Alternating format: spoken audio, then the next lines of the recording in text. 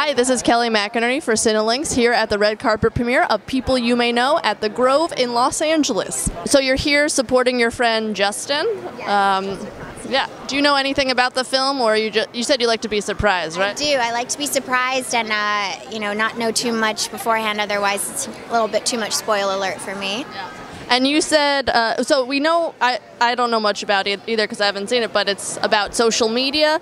How do you feel about social media? Sometimes I feel like I get too stressed out, especially with like politics and everything. Yeah. Do you find yourself down the rabbit hole where you're like, who am I at the end of it? It's, it can be really daunting sometimes. And I guess depending on what kind of mood I'm in, I love it or hate it, using it as a platform to support the things I believe in, amazing. Scrolling through girls that make me feel jealous and sad, not so cool, or just you start to compare yourself to things that aren't really real and photoshopped and that kind of stuff, and I think a lot of women struggle with that. Yeah. What do you do to, like, if you find yourself down the rabbit hole in the bad way looking at these girls, how do you break away and try and forget about it? I tend to do a lot of meditation.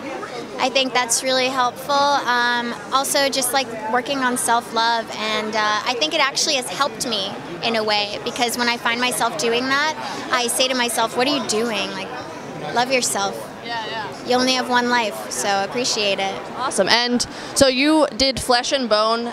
You danced in it.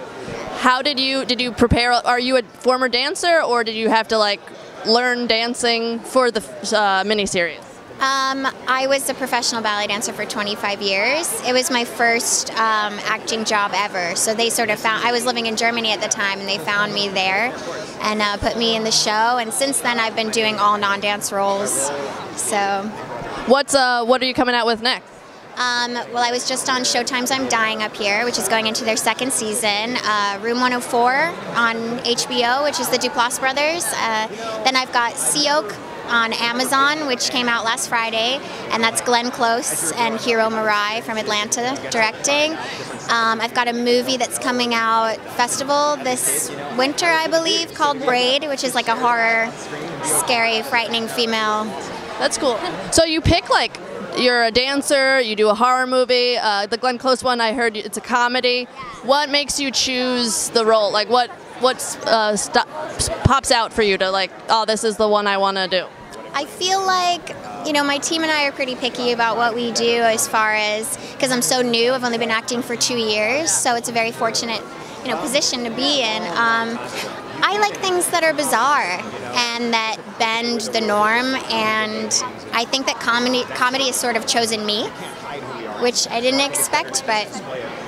And for I'm Dying Up Here, did you have to prepare any, like, did you write a stand-up set or anything to prepare for it, or? No, I actually play the girlfriend of one of the main characters, and she's got a very sad storyline with drugs, and it's a very dark part of the show. Oh man, I'm sorry. Did you have to do drugs? No, I'm just kidding. Yeah, I do drugs. No.